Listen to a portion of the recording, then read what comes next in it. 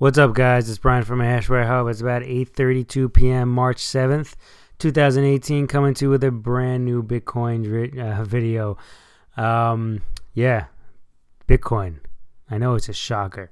So, if you're new to us, hit that subscribe button, hit the notification bell, get your butts on over to Steemit and DTube. Links are down below. Whether or not you're new to us or not, you got to be on Steemit and DTube because a lot of times our videos come out there first. It just matters which platform uploads it faster. That's really about it.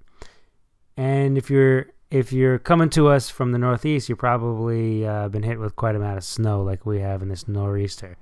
So I think somebody reached out to us from Maine. We're not in Maine. We're not in Maine, my man. We're in New York, right around New York City. So let's get right into it. When we had drawn this, originally our fifth wave was somewhere along here. Okay, that's what we were thinking. Now the fifth wave is here. All right, we think that this is where it is. It has dropped off too, and the fifth wave is complete. But to give you guys an idea, Fibonacci-wise, how far we've gone on this is, let's just go ahead and let's just draw it. Okay, we've gone way past what all the typical ones are, and we're about halfway between the 2.618 and the 3.618. Okay, right about here, and that's quite a fifth wave. Yeah, okay, it's extended, but it doesn't really make a difference to us. We were looking for a fifth wave anyway, right? I mean, that's what we said last video. So we had also had this hidden support line here, this daily of 10,175. I think we had that here, there at least 2 days ago, possibly 3 days ago. I think it was about 3 days ago. And when we were coming out with this, you know, people were basically telling us to go away. It's never going to get down there. You're crazy. You're nuts. You this, that, the other thing. Go away, old man, and go away with your old school technical analysis. Well, it didn't just get there. It went right past it.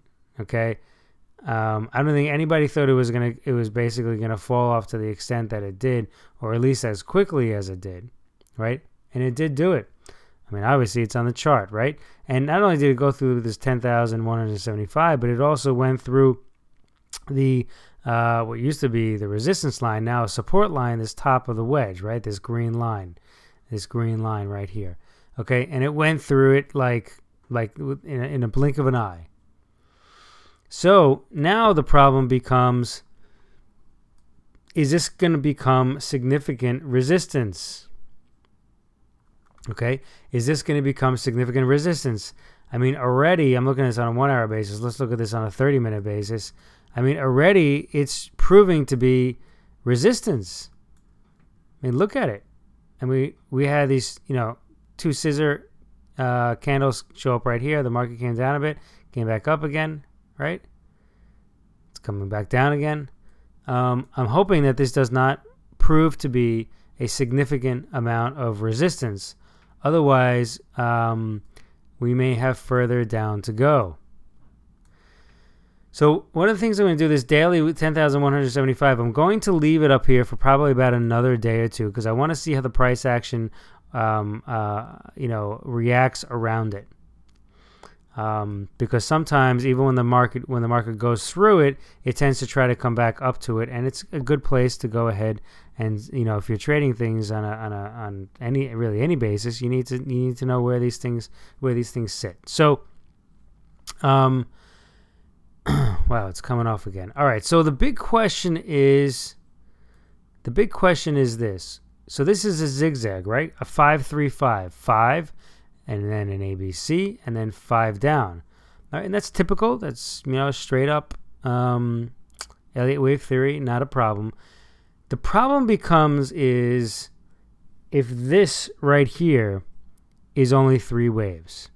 If this motive wave, what's supposed to be a motive wave, it turns out only to be 5 waves, well, then it's not a motive wave. It's actually a corrective wave. And what is it a correction of? It's a correction of a motive wave going down. Okay, everything flips on its head. It's now we're in thinking things in a bearish tone. So if this is only 3 waves up, well, then there's a good chance then we will have 5 waves down again. Okay, 5 waves down again. We saw what could happen here. You know, I don't need to do the math for you, but it can get down pretty low. So where are we seeing this, right? So again, if it's 5 waves down, ABC is up. That's your 3. So 5, 3, and then 5. Now, if this is, like I said, if this is 3 waves up, then what are we going to be looking at? We're going to be looking at possibly what's called in Elliott wave theory a double zigzag. And a double zigzag is sometimes coined a WXY, right? And a WXY would look something like this. So we got our W, X, you know, depending on this, where the 1, 2, 3 is, and then a Y. Now, I'm not drawing exactly where the Y may lead to, right? Because I want to see what's going to happen here first, right? I want to see what's going to happen here first. So this WXY, right?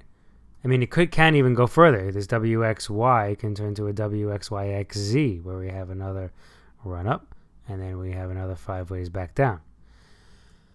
So where could this possibly get to right here? Well, it's hard to say. Let's take a look at things on an opposite basis, right? Let's see how far this down move can retrace back up, right? So, I mean, we could have, I mean, it's sitting at the 0.236 right now. You can get back up to the 0.382. You can get back to the 0.382 pretty easily. The 0.382 is about 10,303. This is one of the ways I like to look at it. There's a few other different ways, but right now the big question really is,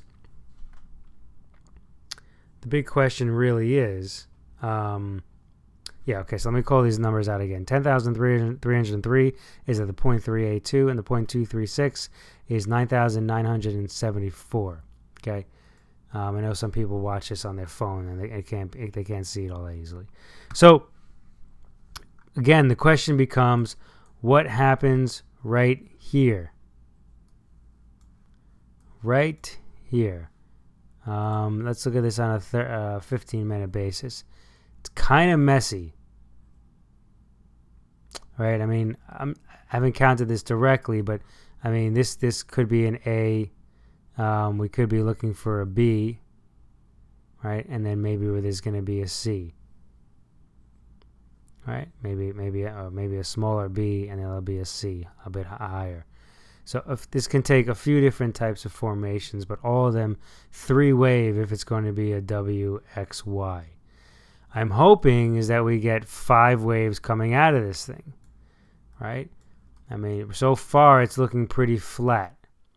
So if it's looking pretty flat, then in my, just in my experience, then it tends not to be, a motive-like wave, which can signal further capitulation. In other words, further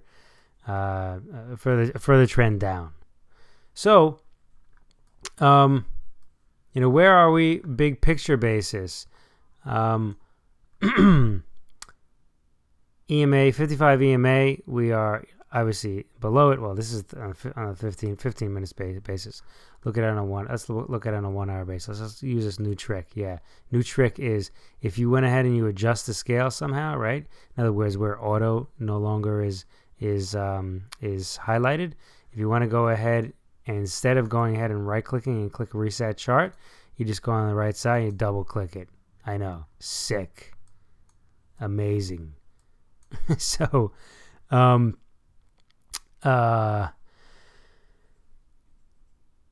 what the hell was I talking about? Yeah, on a larger scale. Oh, before we even get to that, so look at the volume that came in here, right at the bottom. Look at this huge volume. Right, look at this huge volume that came in. This is on 1 hour basis. Let's look at things on a 4 hour basis. Even on a 4 hour basis, this is big volume. This is big boy type stuff, right? And people were really selling this thing off quite a bit. And then there came kind of like almost like a dead cat bounce. That's a terminology from the traditional markets. So, all right, so let's go back and let's look at things on a larger basis. Man, I had too much to eat. I got such heartburn. I'm sorry, guys. So, on a daily basis, it doesn't look too good. We have, remember, we went through these candles right here. A lot of indecision, turn bearish, big bearish. Sometimes what can happen is we can get a third large bearish candle. That's a bit foreshadowing, a bit more as far as candle analysis, really should be used for, but it is a pattern that comes up pretty frequently. So on a Laguerre RSI basis, we're still heading down, right? We're not in an overbought position, but we're still heading down. On a 1 hour basis, we're heading back up again. So let's go over real quick some of these hidden resistance lines. The updates on the hidden resistance line. So on the 1 hour basis, we're looking at 10,370 right here. 10,370. Moves that back down here.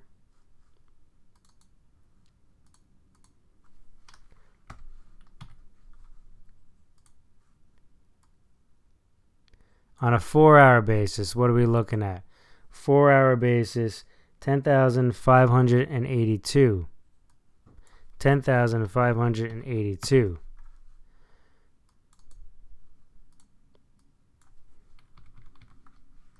All right. So those are some hidden support, hidden resistance lines. See, I still have this bullish mentality. These are some hidden resistance lines, and these things will continue to get updated. I'll probably try to update them more on our Facebook page a bit more frequently than having to make videos. It's just a lot easier. So with that said, I think we're just going to leave it there for right now. Not much else really to say right now. Anytime the market has a huge kind of sell-off like that, it kind of almost needs to like catch its breath. And possibly, I'm hoping that it's catching its breath in a 1, 2, 3, 4, 5. At the very least, it's going to catch its breath in a larger ABC that's going to run a bit higher. The problem is I see that this is a significant amount of resistance right now. That's kind of what the candles are telling me right now. I mean, look at this, right? So the bulls kind of brought it up. The bears try to bring it back down. The bulls won again, right? Everybody's taking their profits from the guys that were shorting this stuff, right, on the way down. And then what do we have? The bulls try to push it up again, right? Say, oh wait, no, sorry, my bad. We made a mistake. We didn't really mean to go down this far. We really meant to support it at a higher level. Wait, we didn't mean to dip below this resistance line, this key resistance line right here, this green line. Our bad. Oh, just let us walk right through that door. And no, the bear said absolutely not. They closed the door. It's exactly what happened on this candle, right? They tried to move it all the way up. Pierced right through this green line, and the bear said, nope, sorry, right back down. The bulls didn't even have enough energy within the next candle, or even the candle after that, right? This is kind of like, it's almost like one of the guys I used to work for used to call it like an an expanded doji. It's like a fat doji, a doji that just ate too much, pizza or something like that. Because I freaking love pizza. So nothing against pizza. Sorry, pizza. But yeah, I mean there's no decision here. It's a candle of indecision, because the wick on the top and the wick on the bottom is somewhat equivalent, right? Yeah, okay, the body is still not like a line like a doji candle, but it is it's not a huge body, right?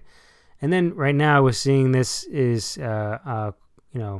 starting to become a bit more bearish. So that's really my 2 seconds right now, quite a bit more than 2 seconds right now. I'll have obviously a far more extensive video in the morning, but for right now we're going to leave it right there. And yeah, talk to you guys soon. Happy trading.